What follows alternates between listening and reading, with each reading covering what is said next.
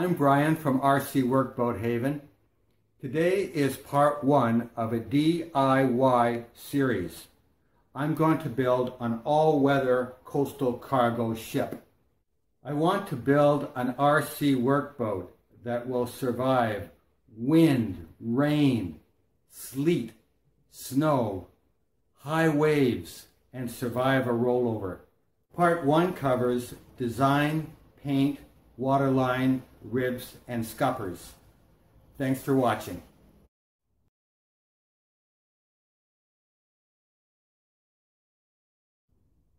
This tugboat is very stable, but it has its limitations. Here's the issue. If the tugboat was heeled over like this, let's say it was in heavy surf, and water found its way onto the deck area, the boat may right itself, but it may only do it once, because once the water is in the deck area, it has no way out, because this boat has no scuppers. Scuppers are cutouts along the bulwark that allow the water to drain off the deck. It has to drain somehow. Scuppers are the way to do it. We're going to use the fiberglass version of the 34-inch hull on the other models. I've made a two-part mold. The hull is a coat of gel coat, unwaxed, and 2 layers of 1 ounce mat. There's a layer of gel coat on the interior. The model has a flange to be used as a deck shelf if you were building a model directly onto this hull the way it sits now. There's also a gunnel all the way around the hull that is at the same height as the deck flange. 2 layers of 1 ounce fiberglass with 2 hatch openings with a hatch combing around the deck. This fits on top of the deck flange and is then screwed down with small 3mm bolts. This deck was designed to carry 2 hatches, 1 hatch forward and a smaller hatch aft. All-weather workboat project. We're not going to have any basswood parts, little bamboo blocks and pulleys, no cotton string, no dowels, nothing like that. This boat is going to have to be pretty well all plastic. And really, my view is the simpler the better, because when this boat is out in rough water, it could be rolled over, and it could, as it's rolling, it could hit a rock. So I'm not going to design this boat to be a display model. It's more of a working fun boat, something you can get out onto the water with in any weather, rain, sleet, snow, rollers. This is going to be the bad weather boat. Won't be fast, but it's going to be fun. We're going to arrange this deck house, pilot house, aft. And now what we have is a small coastal delivery ship.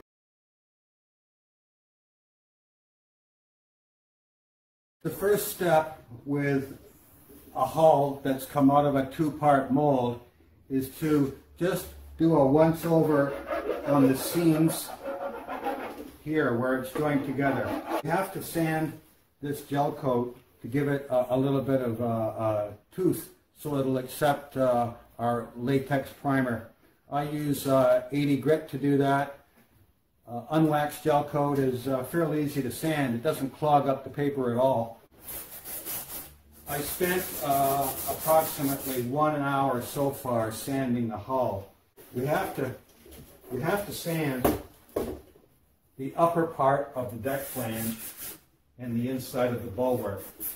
That's going to receive primer as well. The inside we don't touch. We just leave that as gel coat. So there we are. We're ready to paint. So here's the latex multi-purpose primer sealer we're going to use. Just run your rag along the top railing area. So there's the first layer of latex. We'll let it harden up for 24 hours, and then we'll put one more layer of latex on the hull tomorrow. So the first thing you got to do is check for any lumps or runs and so on, and try to make note of any spots that you may have missed. It looks pretty good. And here we go again.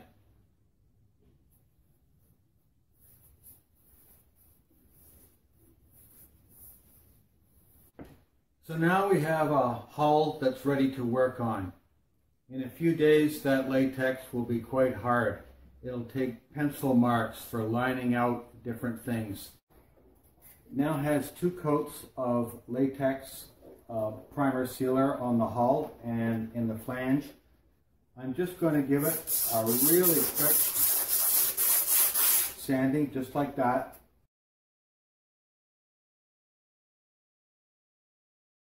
The boat set up on a 1/2 inch thick block, 8 inches back from the stem. The bottom of the keel, at the keel shoe end, is laying directly onto the grid.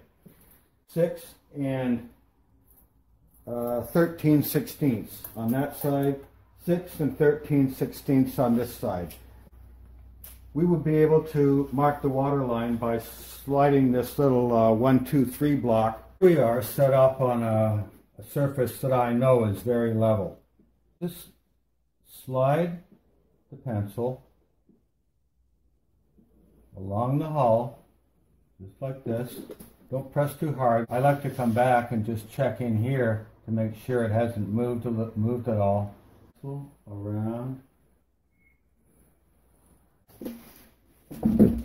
Let's get it rigged up and do the starboard side. Now back here in the shoulder, we're just going to go around the corner on it. Let's deal with the water line just under here in the after area. Here is the water line marked in pencil all the way around. I've just extended the water line mark a little bit onto the counter area. I use this little pattern to make a nice smooth mark. This little guide allows me to mark the position of the shaft hole here and the position of the rudder shaft here. The rudder shoe here.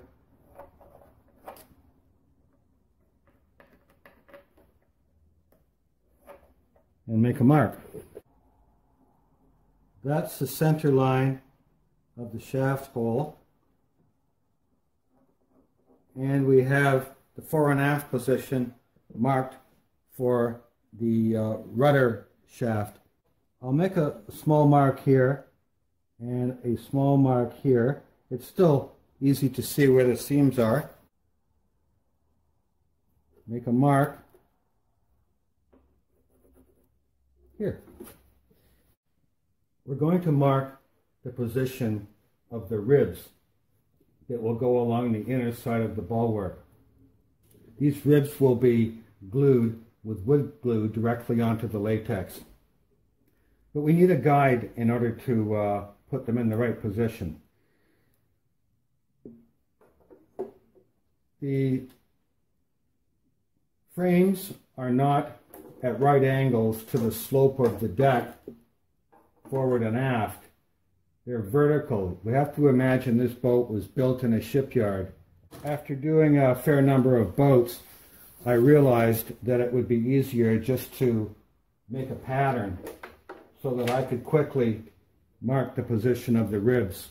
I'm going to place a little ruler on this line, I have little triangles cut out that will allow me to get my pencil in, and I'm going to put a mark at the bottom and one at the top. I have a series now of little tick marks that I can join up with one stroke of the pencil.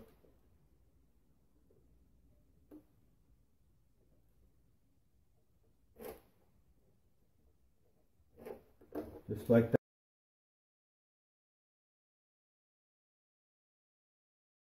So we're going to use 1/8 by 1/8 basswood. Place it against the line, hold it with your thumb, move around, mark the end, cut it down here with a utility knife.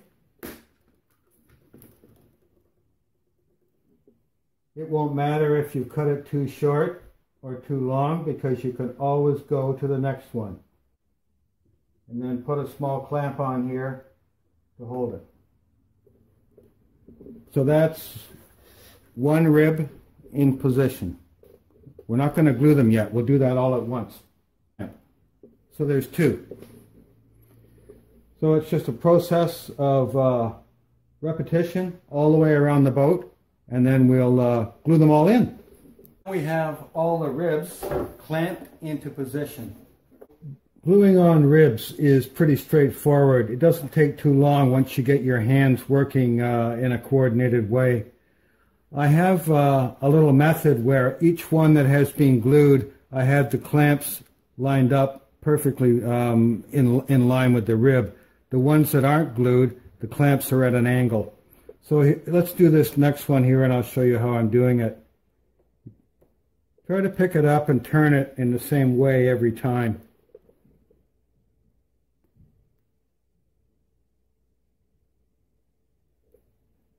Just takes a bit of glue here. Turn your hand again and put it back in the same position.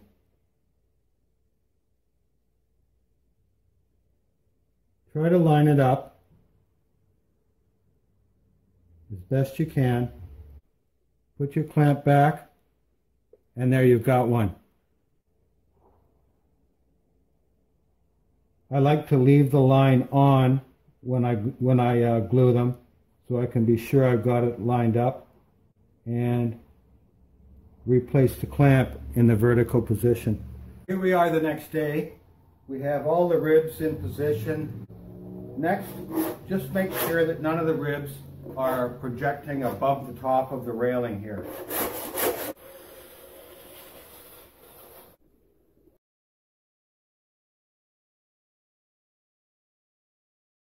And now clean up the workplace. The work done so far on the model would be part of the necessary steps, whether you are building a trawler or a tugboat. We're building an all-weather boat. So what I have in mind is to use inexpensive plastic parts, hang long seaport tugboat. This is the way a lot of people first experienced RC workboats, and they are well made, and they are put together by little screws. So all of these parts do separate. And what I noticed here was the original configuration had the ladder facing forward on the tugboat and a crane aft. But the 4 screws inside here that hold this top part with the windows comes off, and it can be turned 180 degrees and screwed back on, and now I think that I've got a pretty good after deck house for a small coastal freighter. So let's move this around here and set it on. There we go. I have to make scuppers in here between the ribs, and the scuppers will start about here and go to about there. We're ready now to start on our all-weather hull configuration.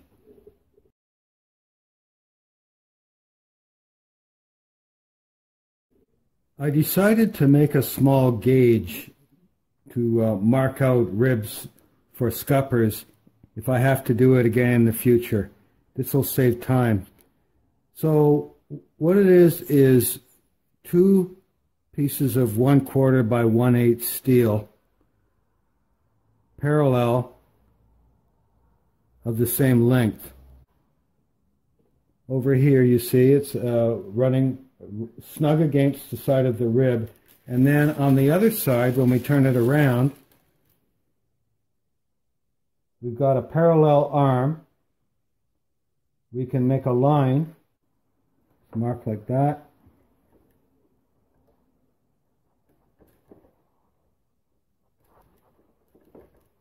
I have a rectangular guide for the scuppers marked out now. There's 9 on each side. I thought about the size of the scuppers, but decided that it'd be better at the end of the day to say my scuppers were a bit too big rather than too small after I'd finished this all-weather boat. I plan to use a jigsaw blade to cut out these scuppers. A drill bit 3/8 of an inch in diameter will allow me to get the jigsaw into each corner and turn and cut it out. In order to mark it, I'm going to use a 3/16 piece of metal stock and mark the center by turning it around in each corner. So I'll mark those out and then show you at that point where we're at.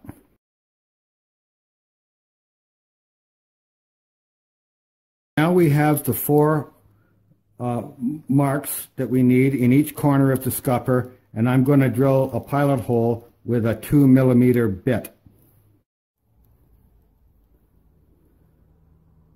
I've drilled the port side with the 2mm drill bit right through the bulwark, so now we'll just do the starboard side.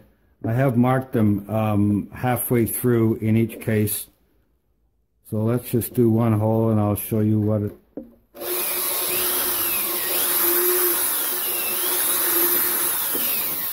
That's it right there. The first 3/8 hole was drilled with no problem, so I'll do one here just to show you what's happening.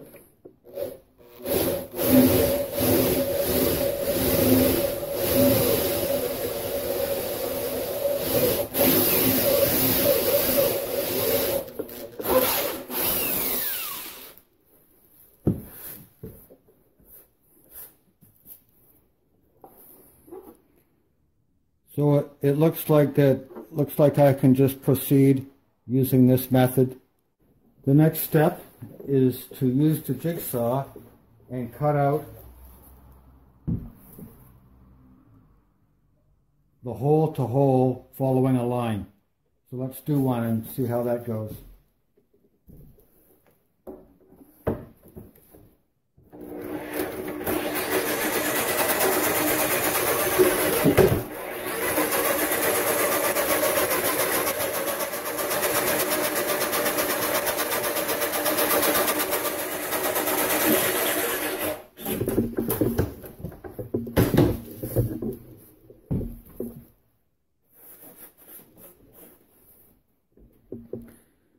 So here's 2 of them cut, here and here.